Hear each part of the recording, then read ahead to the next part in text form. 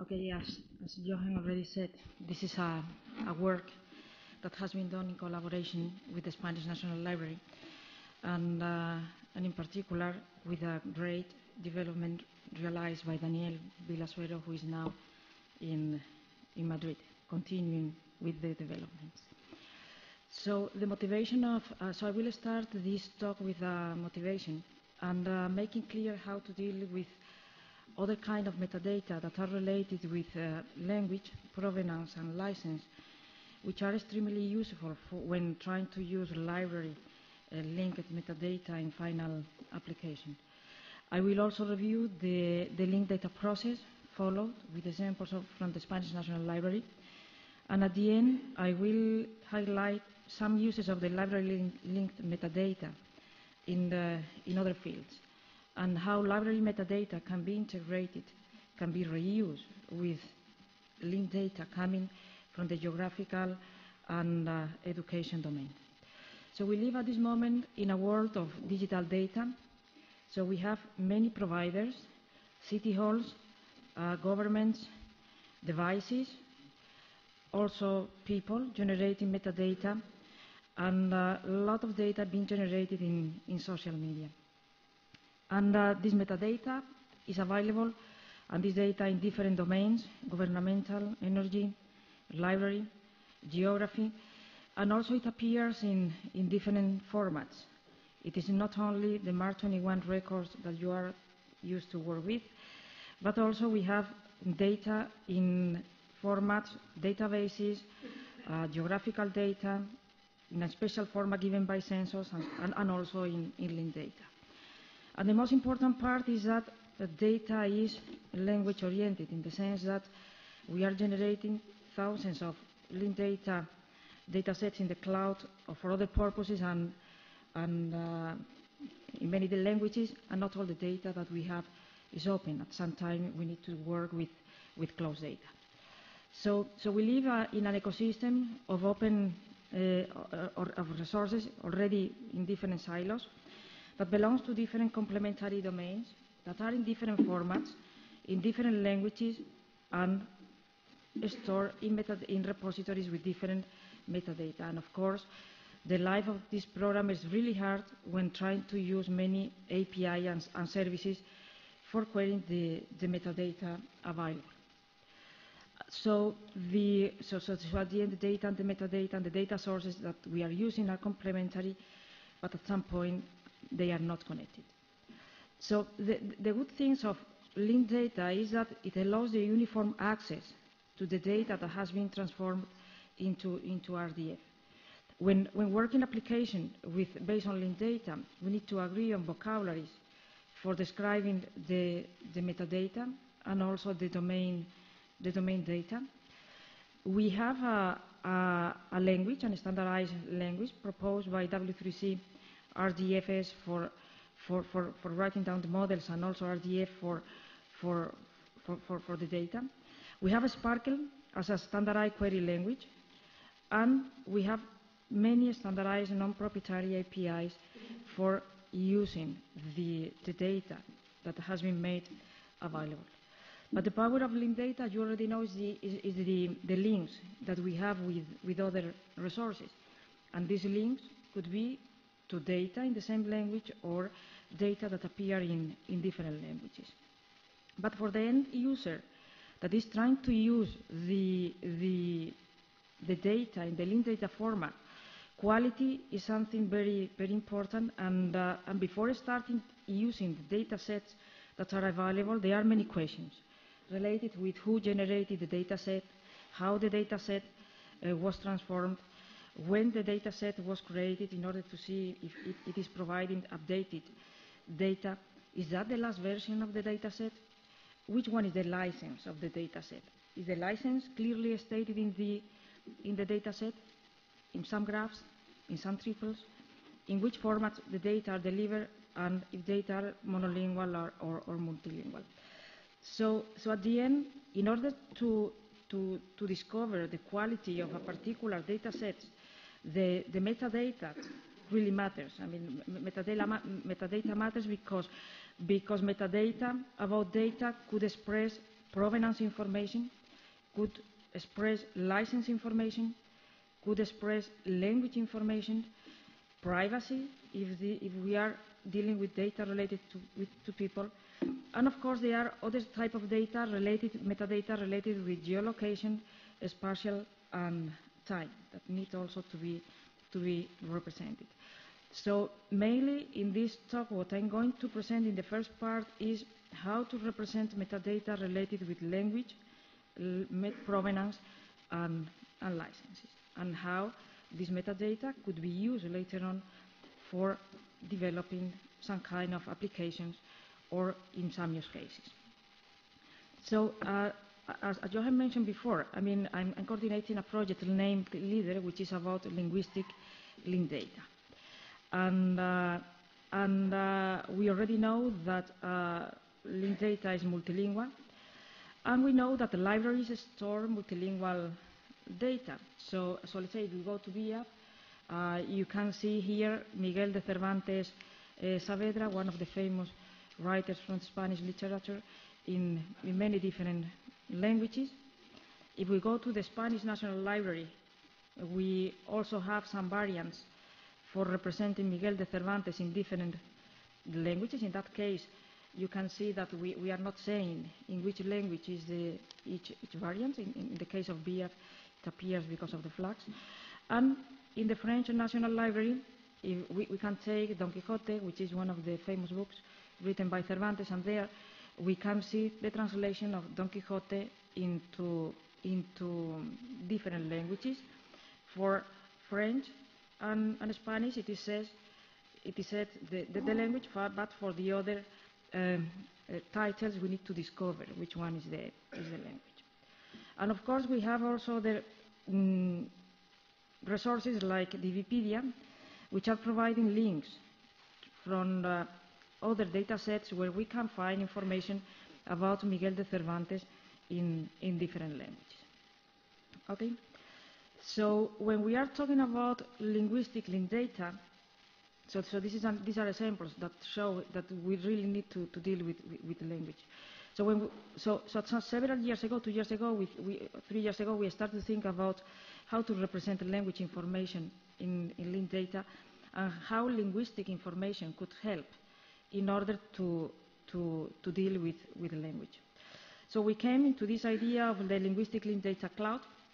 3 years ago, it was a dream. Now it is a reality because we have more than 150 resources on the linguistic linked data cloud. And the linguistic linked data cloud is a subset of the link open data cloud. Just focus on the linguistic domain with many types of resources, because there we can find corpora, terminological databases, linguistic data categories, typological databases, lexicons, and also bilingual dictionaries or monolingual dictionaries. So in this linguistic linked data cloud, language resources are connected, and are connected with other language resources.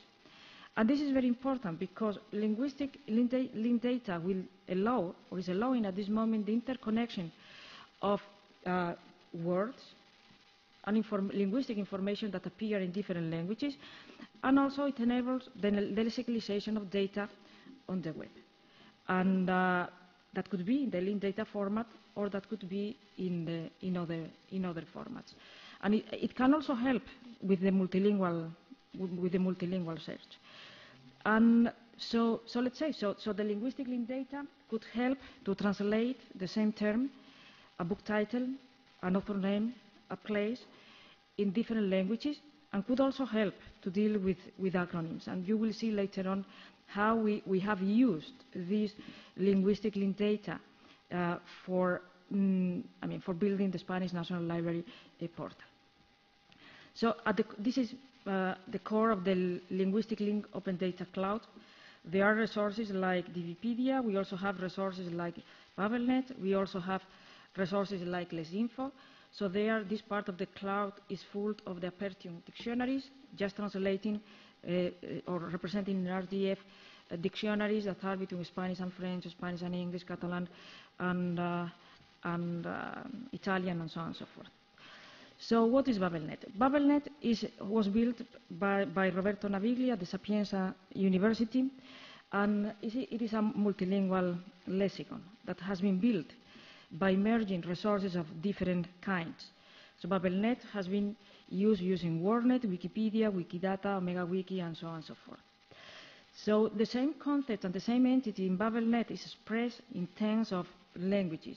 So right now, version 3.5 of BabelNet already has covered 272 languages and more than 14 million entries.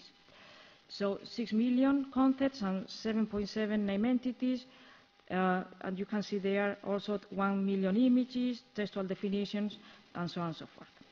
So the first thing, the best thing to see how BabelNet works is just going into BabelNet. So if we go to BabelNet, we can see that from Miguel de Cervantes, for instance, I could get translation from Miguel de Cervantes Saavedra in all these languages. Okay, so this resource already exists, and we can find in this resource information about Miguel de Cervantes, which is Miguel is an author, a Spanish writer. He's a man. He was Spanish, and the main works were Don Quixote de la Mancha, for instance. We can also see some images about Miguel de Cervantes, and the most important part now is that we can get information about Miguel de Cervantes in, you can see how many languages, okay? So and how many languages, and also knowing in which language is each translation. So going back to the presentation, so in the linguistic linked license data, so we are talking about lexicons like BabelNet, okay, Corpora, monolingual, bilingual dictionaries. We are representing this information in RDF using a model named Lemon that has been proposed by the W3C consortium. And Lemon is for representing lexicons, and also we are proposing using NIF the NLP interchange format for representing Corpora.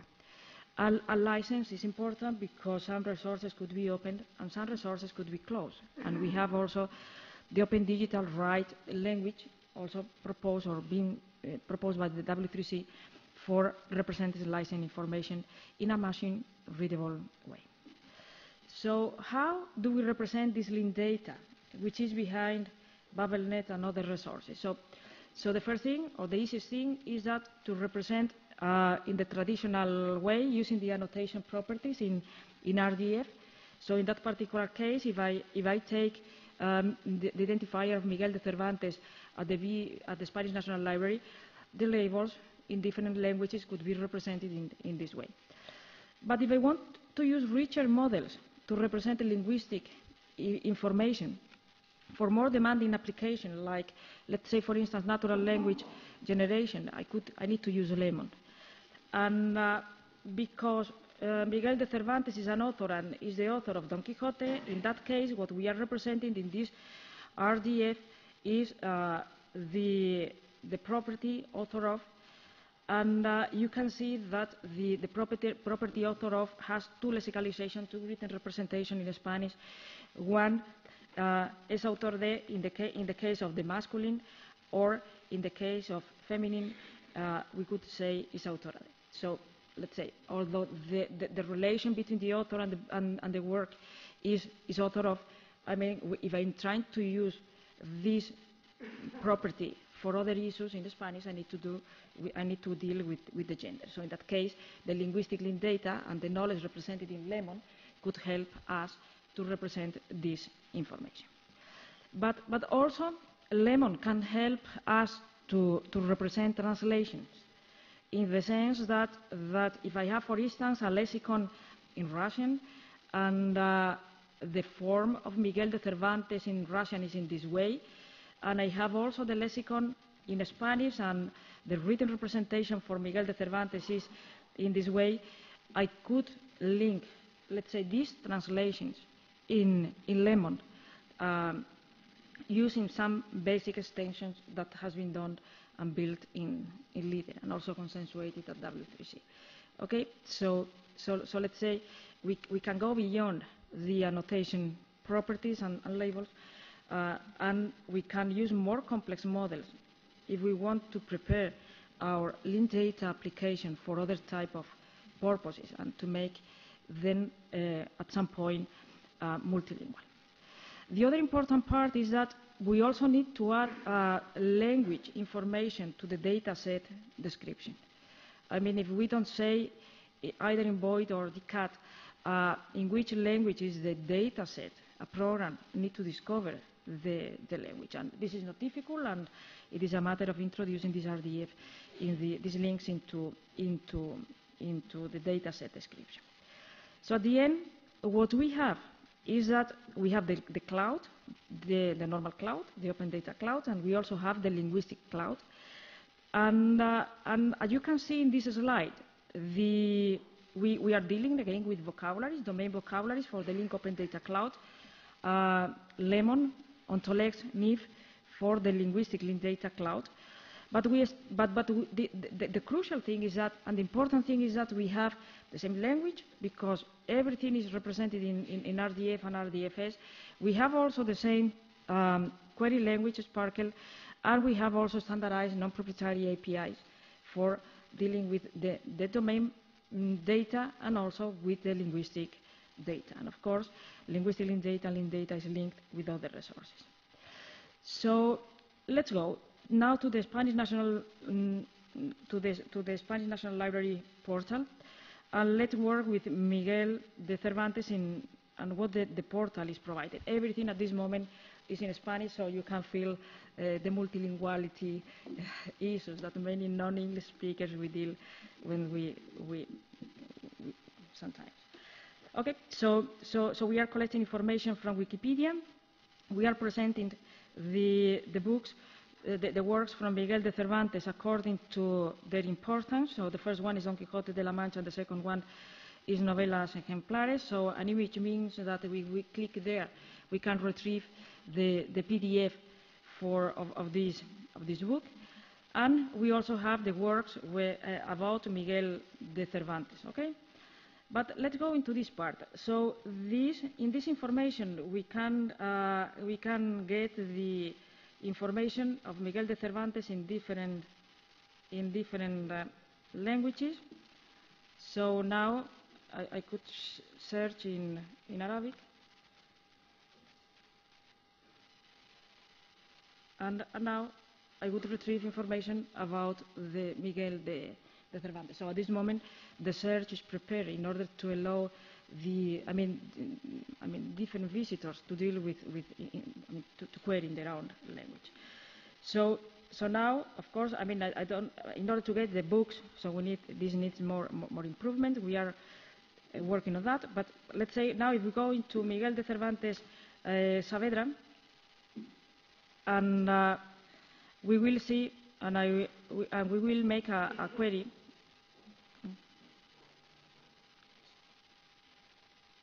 Okay. So I will make a query about Don Quixote de la Mancha in order to show you how we have done, how to use this. So I don't know if this is a matter of the library, or if there are many people now trying to get connected to the Spanish National Library through internet, but please, I would appreciate if you don't use internet, because otherwise I will take some time in the presentation. So now I can retrieve the Spanish, one of the Spanish book, or I could retrieve the books in German.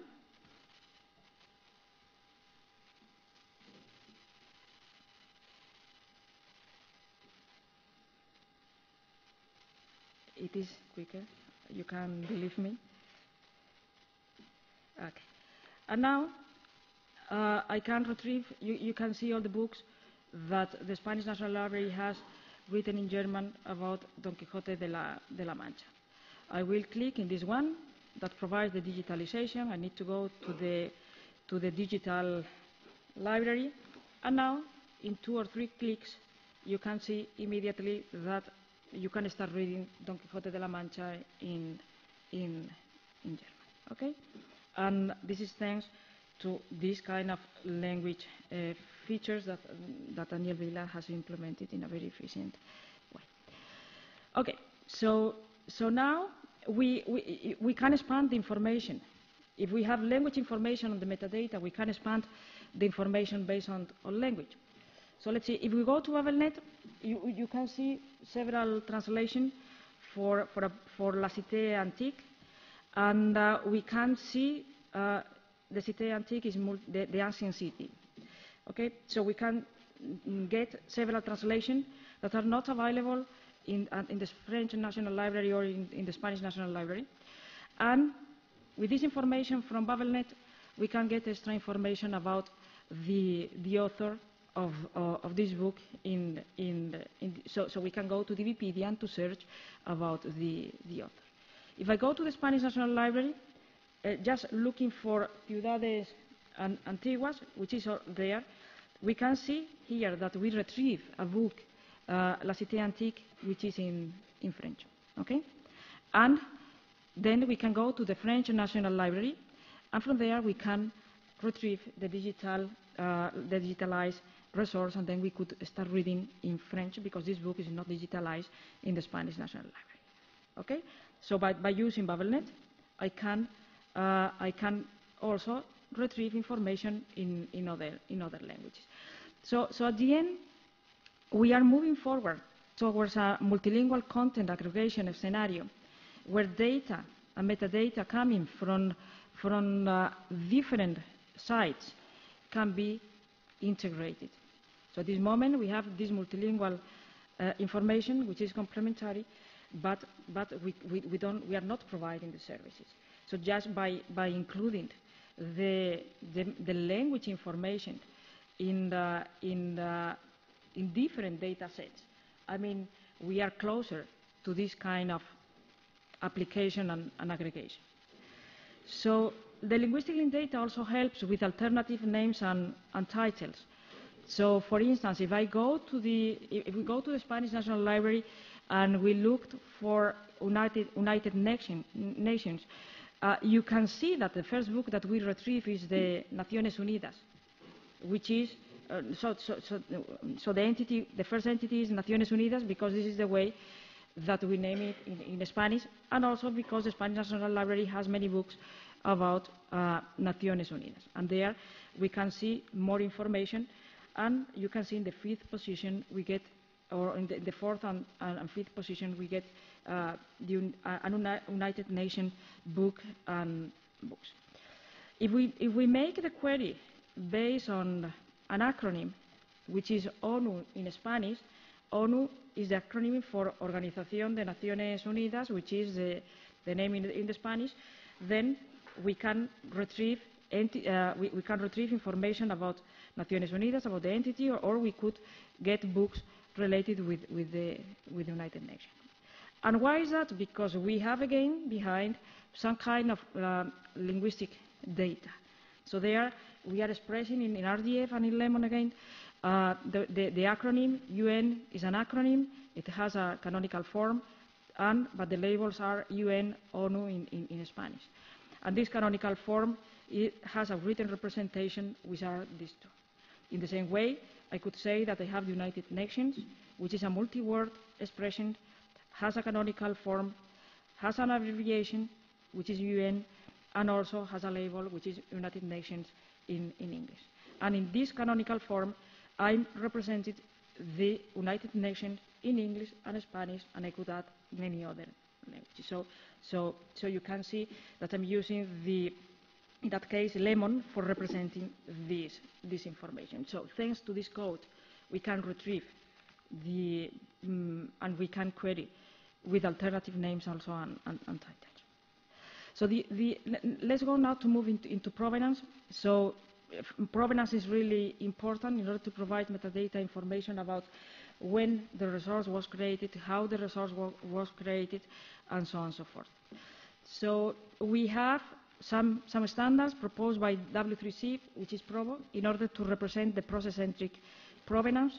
So let's say, in that case, if I have a particular file, and that code could go through some process, then I can generate a new file, let's say version 1 of this file. And we also have the resource provenance in order to include the description, the creator, the creation date, the rights of a particular file, and we have there the provo, premise, the European data model, Dublin core, and so on and so forth. And we also have metadata provenance, which is provenance about the provenance already introduced by W3C. So let's see with an example.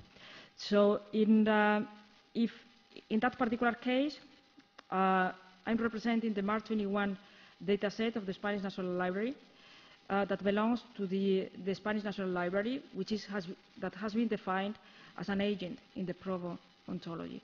I also have the creation date and the creation date and time, and also we have the license.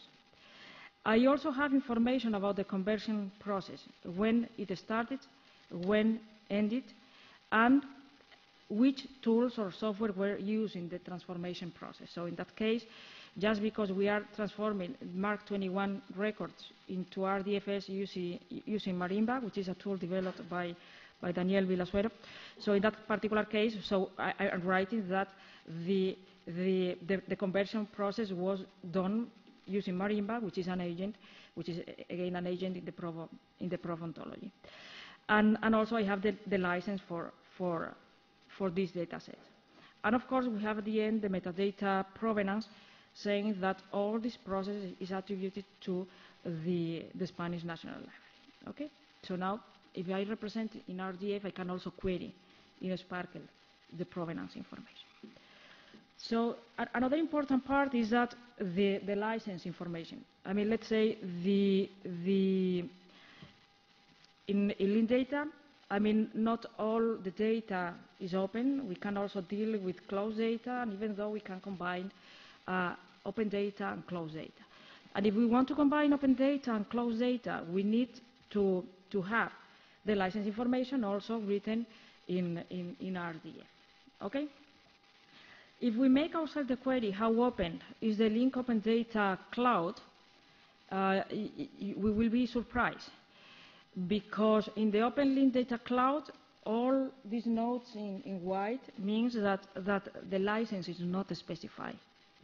Okay? So authors forgot to write about the license. And also in the Link Open Data Cloud, we can see some bubbles in orange and red, which means that the data set has some access restrictions, or that the data set is closed. So as you can see, so the majority of the Link Open Data Cloud doesn't specify the license, or some data sets appear with a closed license, which is surprising. So how can we represent the license information?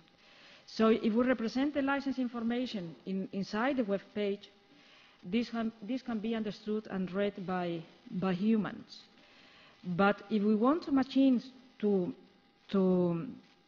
use and to process the license information, we need to represent this license in ODRL, in that case the Open Digital Rights language. And there we can express who cannot, must, add what, which resource and how. Okay? So this is a model, this is an ontology for representing, again, the license information. So we can provide and describe licenses for vocabularies, for ontologies, and we can also provide licenses for data sets. So we have licenses, or we can represent in RDF CC0. We can also represent in RDF that closed data, which is published but has not open license. We can also represent linked private data. This is linked data that we have, but we don't advertise and make public to the community. And we can find many data sets without the explicit license. And this is a real nightmare because we can see, but we cannot use. So just because of that, in the framework of one Spanish project, and this work is being developed by Víctor Rodríguez with Doncel, which is a postdoc in our group, we are working with RDF licensing support. So we have the data model based on our ODRL. We have a data set called RDF license, where we have this description of licenses in RDF, and we have services like licenses for dealing or analyzing compatibility between different type of license. And also we have tools that allows conditional access to tooling data.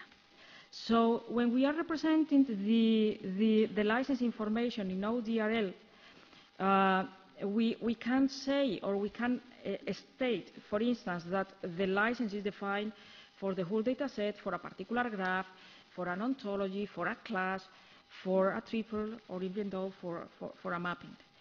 And there are some actions that people can do or cannot do. They can derive, translate, distribute, print, and so on and so forth. There are some parties, people that could allow to do the action, like, for instance, we could say one individual, or that the license is for a particular organization. And we can also explain some constraints, saying that you can use if you attribute, or you can use if you live in a particular city, or you can use in a particular time frame. So in this RDF license data set, we have already represented almost 150 licenses. They have permanent URIs, so I really recommend you to point to this data set and in order to express in RDF the license. And if you want to read more, I mean, there is a paper over there that you can read. And of course, we will be glad to help with this topic. So let's see. So if we want to represent a Creative Commons license, in that case, a license that has no party and no constraint, this would be the code, the RDF code for that. So this is the permanent URI for the license. And there you can see the permissions of distribution, derivative works, and reproduction. And it is constrained to the duty of making clear the attribution, for instance. So how do I use this license in my data set? It's very simple. The only thing you have to write is my data set license, and in that case, to include the URI of the license. Okay?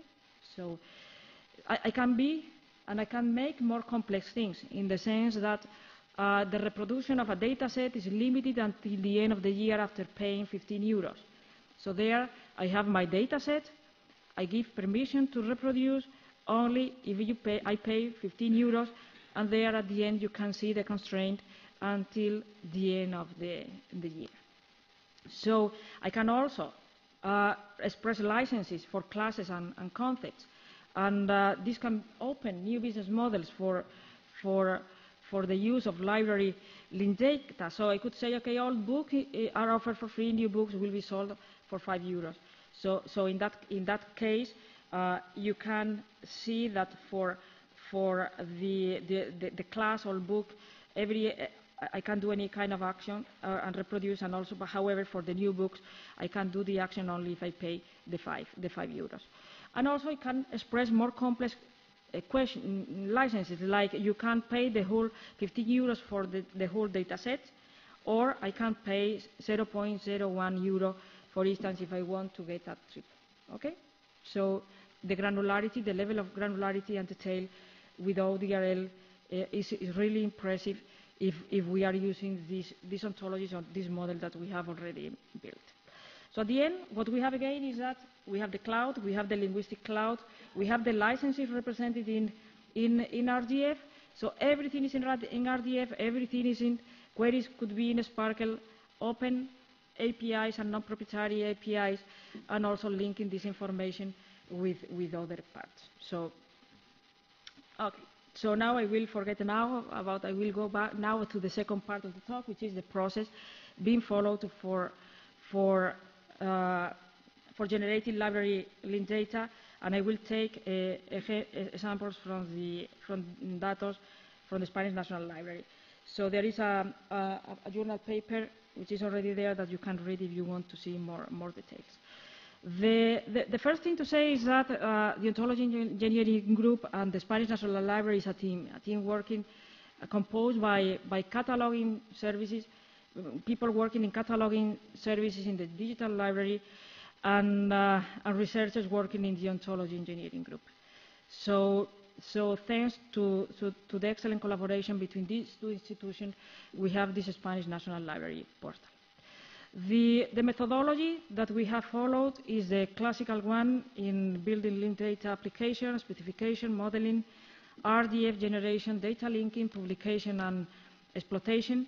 And data curation is mainly done at the beginning, during the specification, modeling, and RDF generation. This is an experience from other domains where the process of linking data helps to improve the quality of the data in the original source.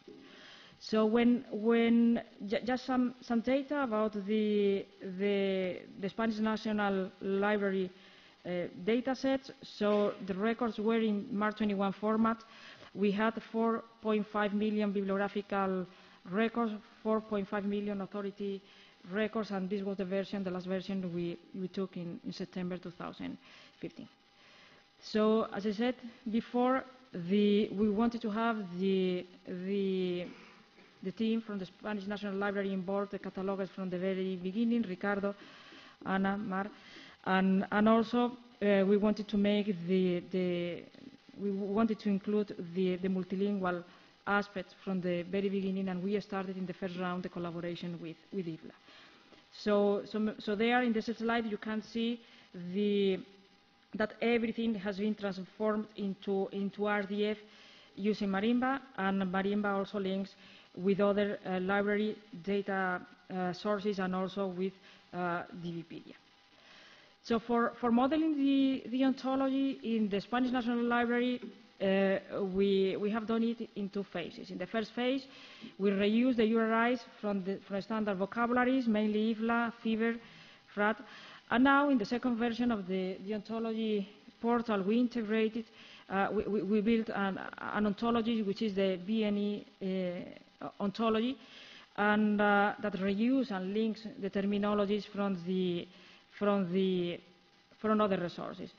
Why did we build this ontology? Because we wanted to provide stability in the use of the ontology under the datos.bne domain. The second is that we can document the ontology in a central document. We can enrich and provide new properties and relationships, for instance, those that are related with the Spanish legal deposit. We can have the control over the description and labels, in particular for visualization.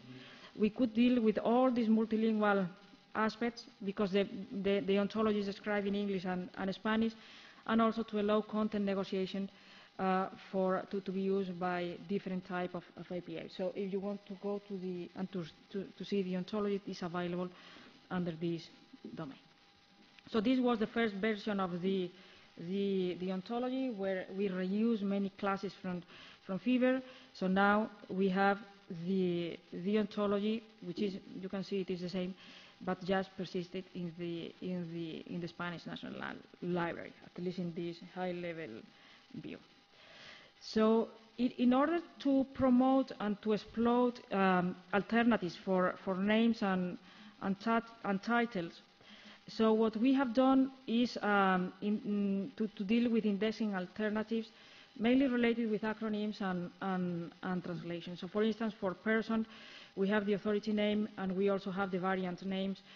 For work, we have the authority title and the variant titles, and for organization, we have the authority name and the variant names. So this is dealt with, some of these things are dealt as I mentioned before. For so you can imagine, so the power of the power of the ontology is later on transferring to the user interface, because the user interface is using many of the relationships that we have in the ontology. So the third step is the generation of the mappings, or the generation in RDF.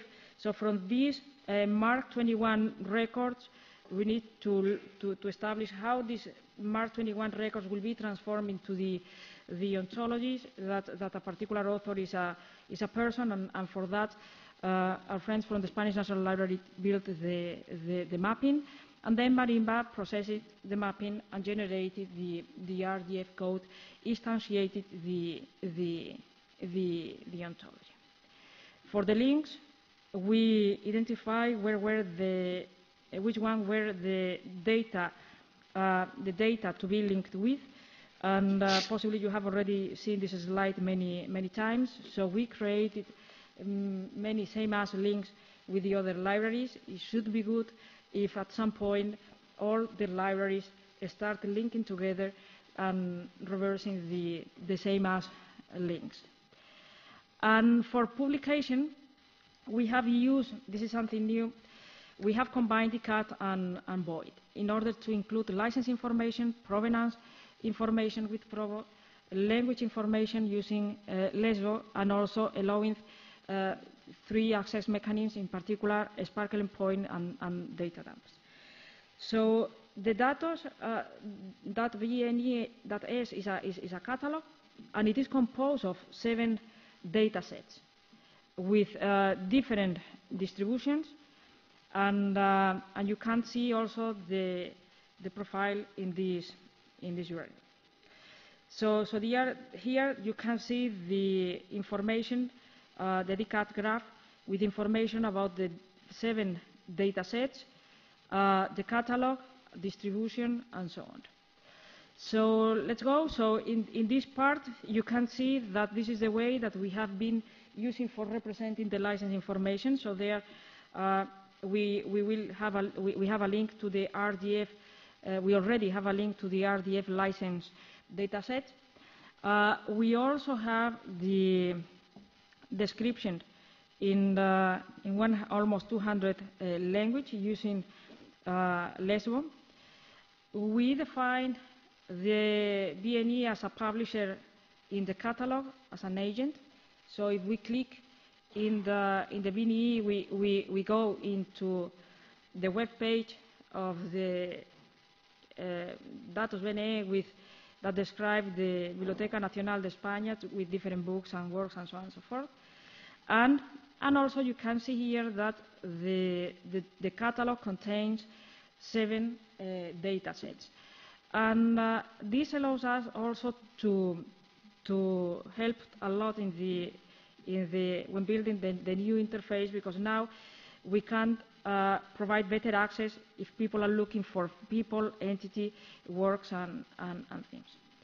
Okay, so and this is the way of the distribution and also to describe the different licenses also at the level of the data set. Okay, so and at the end the exploitation through the portal, website, and services. So for exploitation, we have created a waiting function that uses the ontology and also the incoming and outgoing links from nodes in the ontology, and we use also from the data that we have in the SPARQL endpoint also a string similarity in order to rank.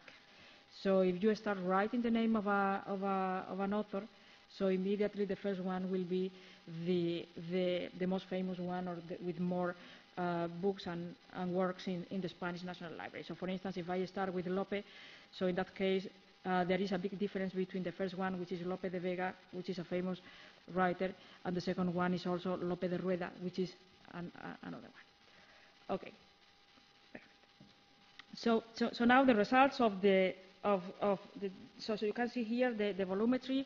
So in total, we have as I mentioned before, 4.5 million records of authority, bibliographics. We have this number of triples, more than 1 million links with BIAF, SUDOC, the German National Library, Libris, Wikipedia, the French National Library, and also with GeoLink data. GeoLink data is a link data application based on the geographical domain. Okay, how can we use the library linked metadata or the library linked data? Sorry, I forgot to translate. So the first one is to validate and enrich registries that are in March 21 records in other Spanish in other Spanish libraries that are part of the long tail of libraries. Okay, so this is one of the uses, because we have metadata curated. I mean, all this metadata which is curated in the Spanish library can be used for enriching other 21 records in other libraries. So this is an example of the long tail, which is a specialized forum for rare editions. So you can see one famous Spanish singer from the south singing flamenco and these kind of things, and there you can see that a person wrote, okay, just looking at the Spanish National Library, I found works from this person that I didn't know. We also found newspapers that are also pointing to some information from the Spanish National Library metadata. Another use is something related with citizen science. In that particular case, we built a prototype of an application named Street Detective. And the goal was to improve data quality and access to cultural data in a particular city. So what we did was to build an application that have the Zaragoza map on the back, and also we have the Spanish National Library portal, and Oscar Corcho, one of the vice director of the group, I mean, he made a challenge with kids and children, and then by using games, I mean, the children between 10 and 15 years old, they were just linking, based on some questions, they were linking streets with the authors of the Spanish National Library.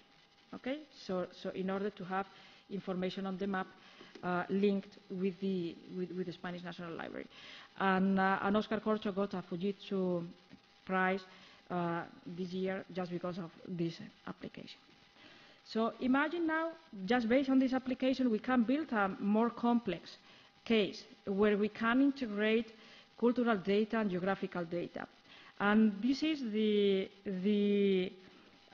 neighborhood in Madrid where many of the streets have names of famous Spanish writers. So I could get information about this neighborhood just going into Wikipedia. I could get information about this museum just going into Wikipedia. But if I search in the Spanish National Library about Museo Lope de Vega, immediately I could retrieve some books about that. Or the same for Ateneo de Madrid, with pictures, images, and so on and so forth, or for the author of Lope de Vega, or the same for the street of Cervantes. So in that case, I would navigate, instead of using wiki web pages, using the web of data. The same, if I want El Quijote Road, this is the road in Google Maps, but if I search by Ruta Don Quixote, which is the Spanish translation, I would get several books that tell me about the route. And if I want to search locations related with El Quijote, in that case, I have El Toboso over here, and I have Alcázar de San Juan, so I could get information about that.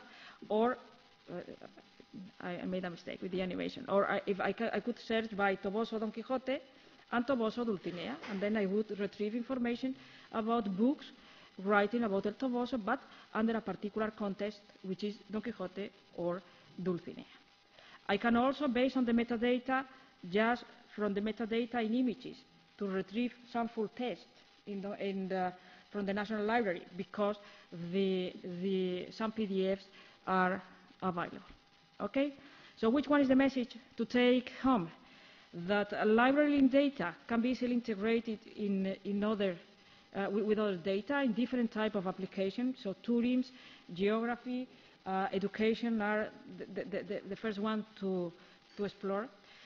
Data providers should include language, provenance, and license metadata in their data sets, not only in the Mark 21 records, that of course you do, but also when you generate into the RDF. And finally, it's important to say that the benefits of adding language provenance and license metadata in the dataset reduce the time and cost of identifying the language in resources and terminology, and allows you to point to other terminologies. It also fosters the aggregation and enrichment of data across complementary domains. You have already seen some examples. It also enhances the data curation, because you can assess your data against other data and to see if you are providing the same information, and also improves the precision and recall in information retrieval and search. So thank you very much, and I'm available for any questions that you already have.